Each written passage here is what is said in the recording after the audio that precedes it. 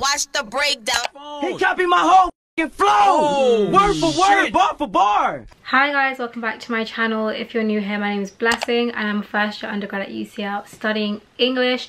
I'm also a pop culture enthusiast, so I kind of wanted to incorporate that on my channel a little bit more and bring a bit of critical discussion and critical discourse onto my channel. And I thought I would start with something that isn't really light-hearted at all. I'm talking about Bhad Bhabie especially, and blackfishing, cultural appropriation and things like that. Now, I was a bit hesitant at first to make this video, especially about Bhad Bhabie, because I feel like you're kind of just feeding the monster, as it were, in terms of giving her what she wants and keeping her relevant by being outraged. But I didn't want to focus just on the outrage and just on what she's done. Whilst I think that's important, and I definitely will refer to it in this video, I think it's also important to discuss the implications it has for black people, especially black women and black creators and black influencers. The whole phenomena of blackfishing, people trying to look black essentially. And the more I kept seeing on my timeline, the more I knew it was something I wanted to bring on my channel for discussion and not just keep it on my TL. So when I say blackfishing, what I mean by it is people excessively darken their skin.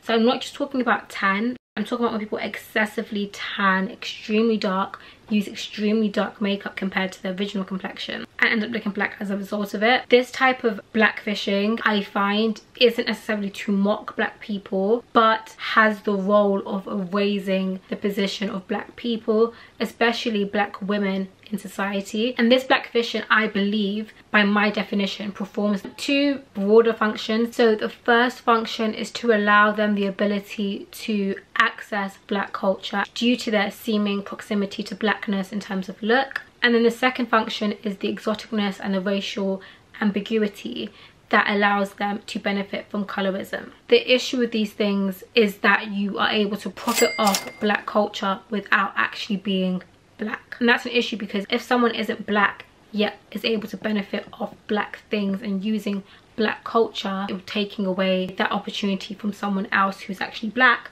to benefit. So going back to my second function, which was the whole colorism discussion, blackfishing to me definitely brings on a useful debate about colorism and really shows desirability politics at work which come out of colorism. When talking about Bhad Bhabie, for example, when defending people who blackfish, people often say they're not trying to look black, she doesn't even look black.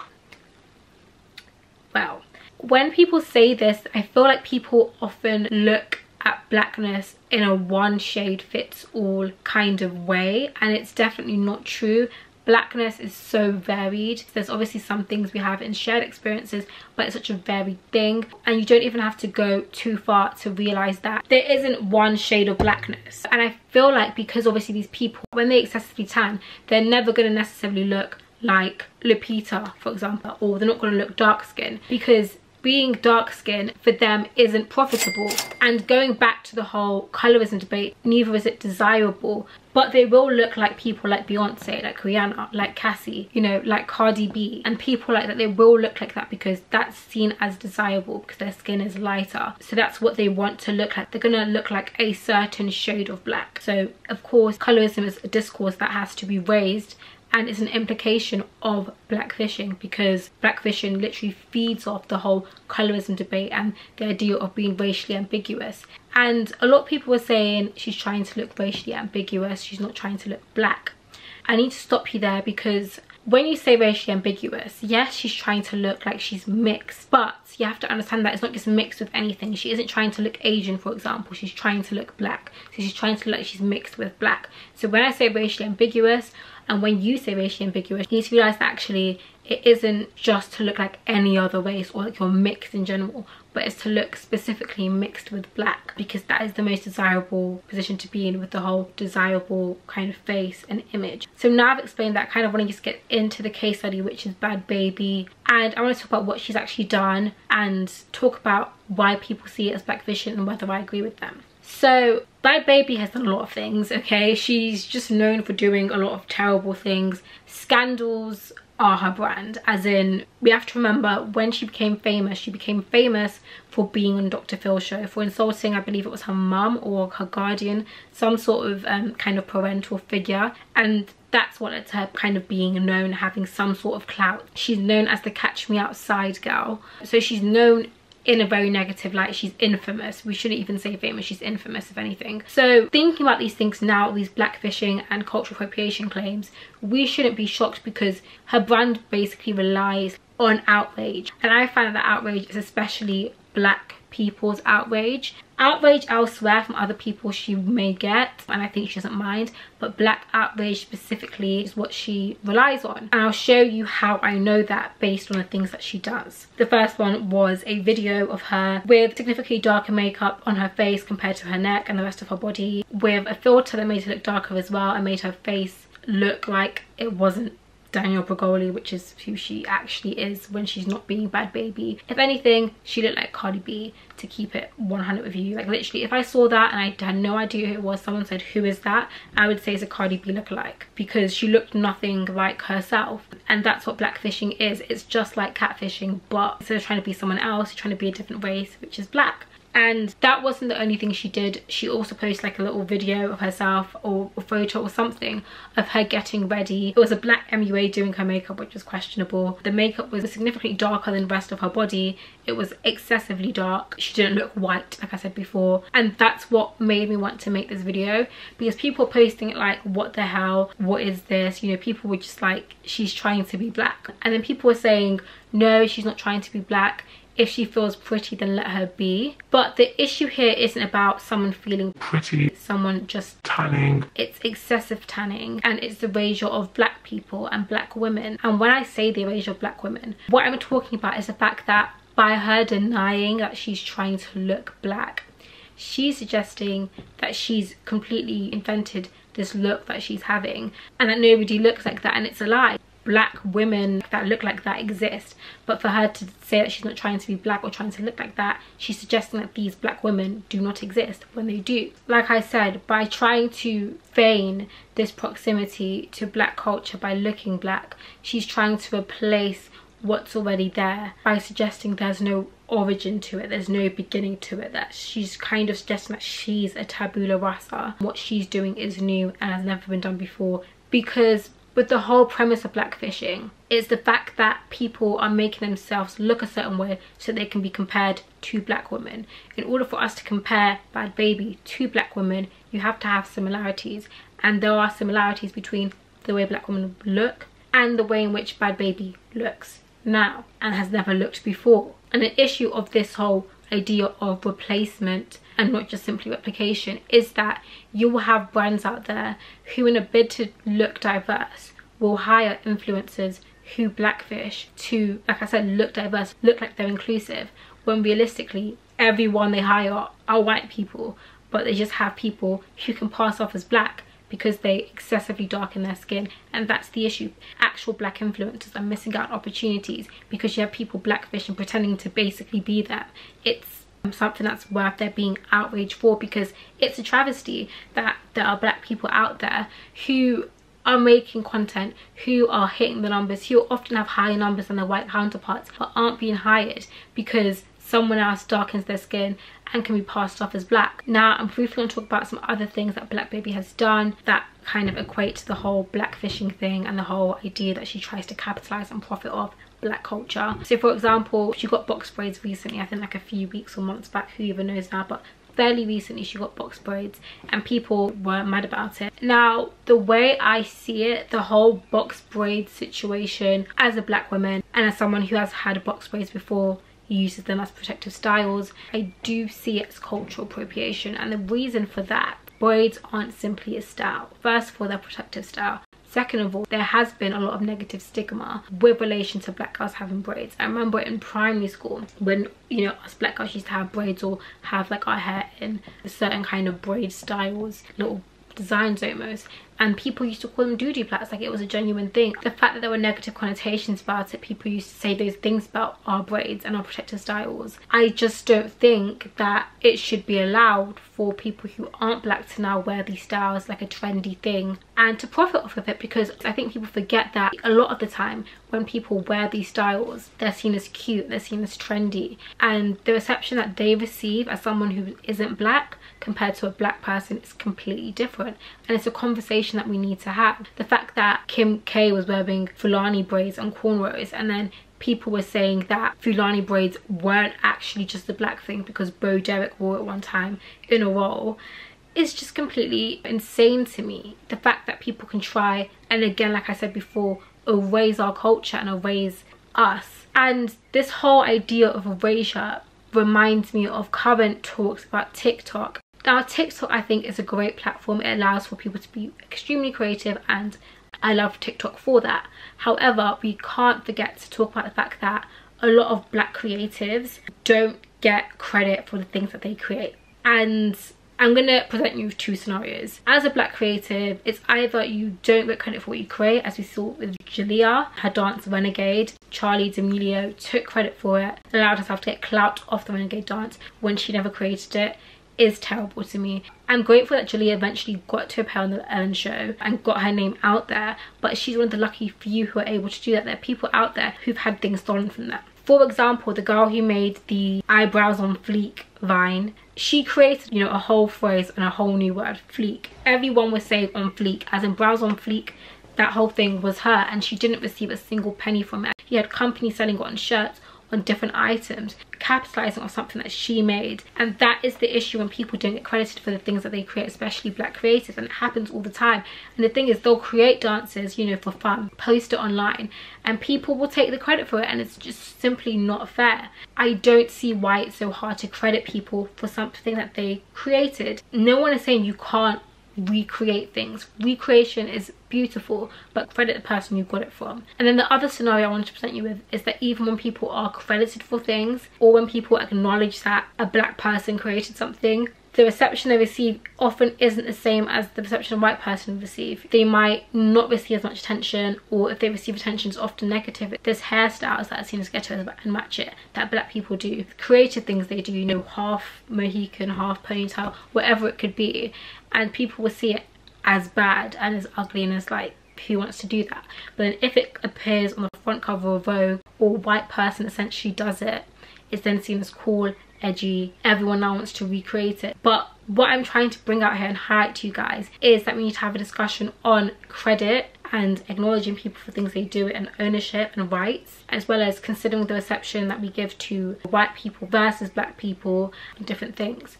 And this whole topic brings me on to the next thing that I want to talk about with regards to Bhad Bhabie specifically again, which is the way she acts and the way she talks. Now, Bhad Bhabie's often been said to have what people call a black accent, which is that she talks kind of urban, kind of gangster, what I would call, you know, African American vernacular English. And the way in which she acts as well, and the things she does, people say is similar to black women.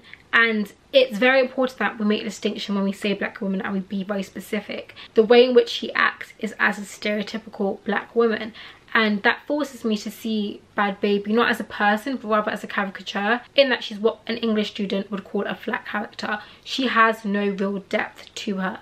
She literally is a Bhad Bhabie. That's her whole image, as in, I can use the analogy of her literally being a baby, throwing tantrums, throwing her toys out the pram as it were, and just being a nuisance essentially. And then you've got the parents who react to the tantrum, and the parents would be us, people, the public, people who talk about her. You can either as parents ignore her, you can as parents pander to her and encourage what she's doing, saying that it isn't wrong, or as parents you can say, look, what you're doing isn't right. There's different scenarios, different responses that the parents could have, and that's reflective of the different responses people have in society. You can either defend Bhad Bhabie and say, you know, she's just trying to look pretty, not like a black person. I don't know if there's people.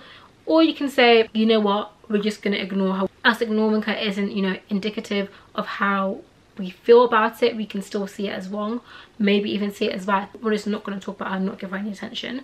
And you've got people who, and I think rightly so, are outraged and who will respond to her and say, look, what you're doing isn't right, you need to stop what you're doing. And in that light, you can kind of see Bhad Bhabie in some ways as a monster that feeds on outrage, and that's what she is. Her brand, like I said, is built on negative press and negative attention, because from the time in which you can insult, whether it be her mother or whatever guardian figure it was, on Dr. Phil, on big national TV, she can insult someone that is close to her, you know, blood relative. Of course she can insult black people, because she ain't even black in the first place. She doesn't care about no one, as you can see. She doesn't care about anyone. She will do whatever it takes to get a bit of attention. And some people can give her the benefit of the doubt and say she genuinely doesn't mean any harm by what she's doing. But personally, I don't for one second believe that she's innocent in any of this. I believe that her moves are calculated and she knows exactly what she's doing. And the reason I say this is because she pointed it out on Kylie Jenner, who has also been at times a blackfishing offender. And I've got the receipts. In an interview, she basically said Kylie Jenner would do anything for clout. And I'll put the clip in here so you can see it yourself right now. Like, she wants attention so bad. Like, the little would do anything. As you can see in that clip, she just said that Kylie Jenner would do anything for a bit of attention. That's exactly what Bhad Bhabie would do, because it's her brand. It's not far-fetched to expect anything less from Bhad Bhabie. If Bhad Bhabie was doing something right, I would be shocked, because that isn't her brand. It's not consistent with her image. Her image is of a person who clearly wants to disrupt people and to cause a scene, essentially. And again, how I know that she wants to profit off black outrage in particular is because whenever she addresses the outrage she receives, which is from a varied audience by the way, she often addresses black people specifically. And I'll grab my phone for this one. So I'm going to read some responses to 2 incidents, one of them being the one with the dark makeup with her towel I think she was wearing or something, and the second one being in relation to braids. With the whole excessive darkening of skin, she said on her Instagram story, I'm trending, heart emojis, you know, kisses, whatever, thank you. Second thing she posted was, millions of people sick, thousands dying every day, and y'all worried about me getting makeup done for a photo shoot. I'm usually the wild one, but y'all need to chill and focus on what's important right now. So she isn't necessarily saying that what she's doing is right, but she's saying that we've got bigger fish to fry. And maybe it's true we've got bigger fish to fry, but we have to recognise that what she's doing is still wrong and that people have a right to be outraged. She also recently did another video on Instagram Live, which I didn't watch because I don't care, but I saw snippets on Twitter, which I will later talk about in this video. But before that, I quickly want to refer to her response to the braids incident, the box braid incident, and what she said. So she said, and I quote, "To all the black females that are saying my hair ain't meant for box braids, guess the beep what your hair ain't meant to be straight, but y'all glue." Okay, I can't read this. Basically, let me just paraphrase and get to the main bits. She's basically talking about people who said that her hair isn't the right kind of hair for box braids, and they're making a brilliant point. Most people who are white, their hair is normally quite thin and will not be able to withstand box braids, because box braids are a protective style for people who have thick hair, which tend to be most black people, or even if it's not thick, it can withstand the heaviness of box braids. And black people tend to get it as a protective style to protect their natural hair. White people don't need to get box braids. They don't need it at all. It's not beneficial to them. If anything, it's the opposite of a protective style for them. But she swears that she doesn't care and she's going to do it anyways. But in saying all of that, she starts off the whole thing with, "To all the black females that are saying my hair ain't meant for box braids." So she specifically references and addresses black females. Doesn't call them black women even, she calls them black females. So you can tell who she wants to outrage the most and who she's targeting in the actions that she's doing. And later on, she talks about, "I completely agree that would be out of line and cultural appropriation if I was trashing black girls for wearing braids than getting them, but that's not the situation at all. So leave me the f alone, or I'm gonna start getting real disrespectful." Now, she says all of that and then gets disrespectful. She says, "I love the way I look, plus your man agrees, and we all know I look fine, as with any hairstyle I do from any culture, because I'm just that. I hope your bald-headed stay up all night thinking about this. Me and my braids gonna sleep real good. Good night." Now, there's a lot to unpack here. I want to start off with her saying, "I love the way I look, plus your man agrees." This is her showing that she wants to be compared to black women, because when she's saying your man, she's suggesting that someone who would like you or would be with you would also be with me because I look like you. Secondly, she's saying I look fine with any hairstyle I do from any culture. So she recognizes that box braids are from black culture. She literally just said it. So she is cultural appropriating, whether she chooses to admit it or not. She has implicitly admitted it here. Then she says, "I hope your bald-headed stay up all night thinking about this." So she refers to black women, because she started this whole dress, to black women, as bald-headed. That's been one of the stereotypes that, you know, has gone on for years. People say, oh, what's under your wig? Are you bald under there? Your hair probably looks mad short, etc. And if your hair is short or you're bald, then so what? But that's been a stereotype, and the fact that she says it out of spite. It's meant to be an insult, okay? And she does her whole, you know, kissy face and hearts emojis afterwards. So in doing and saying all of this, Bhad Bhabie doesn't mince her words. She knows who she wants to get angry, and she makes clear who she wants to get angry. She knows what she's doing is wrong, because she admits what she's doing is wrong. But she doesn't say it's wrong, but by saying it's from a different culture, you're admitting to culture appropriation. And by saying your man would agree with me, you're trying to compare yourself to black women, and in turn trying to erase black women by trying to place yourself on a pedestal which is higher than them. Whew. And something else I want to refer to is when she talks about black women gluing whole wigs in their head that are Brazilian, Indian and Peruvian. She's also spoke about people getting blonde weaves before and tried to compare that to culture appropriation. And here's where you're wrong, Miss Brigoli. People who say this fail to realise that if you have straight hair or blonde hair or hair from any of those textures, you will never be disadvantaged because of the hair you have. You will never have any real issues caused by the hair you have. And Bhad Bhabie knows this herself. In fact, in her recent Instagram live, she said, who wants to be black? Who wants to be black? I don't understand that. I really just can't comprehend it. And explained the reason for her acting gangster and urban hood, for her growing up in the hood, and kind of likened it to Tarzan being raised by gorillas, which, you know, again, I wouldn't put it past her. I don't think that it was an unintentional comparison. It's not a comparison that I would have made. For example, I know people who grew up in quote unquote the hood and still don't speak like that. So it's not something she can blame. She uses, like I said before, African American vernacular English when she speaks, and when black people do it, like I said, it's seen as speaking black, it's seen as not speaking proper English, it's looked down upon, it's seen like you can't communicate properly. I don't necessarily see it in that way, but that's how people who aren't black see it as. In more recent times, that people have appropriated it as well and used it with slang lingo and things like that. That's a topic for another day. But the way in which she uses it, I think she definitely plays it up. And some of you might think, again, why would she use it if she's trying to seem desirable and things like that? The reason she uses it comes from the whole fascination with blackness and stereotypes of blackness, especially because the fascination of blackness, whilst people I feel like are generally fascinated with anything black people do, whether they choose to admit it or not, is the fascination with stereotypes of blackness and caricatures of blackness. And one of the stereotypes, like I said, is the angry, sassy, loud, ghetto black woman. And the traits I've just expressed are the traits in which she tries to use, because she wants people to be fascinated with her, she wants people to watch her, she wants to stay relevant.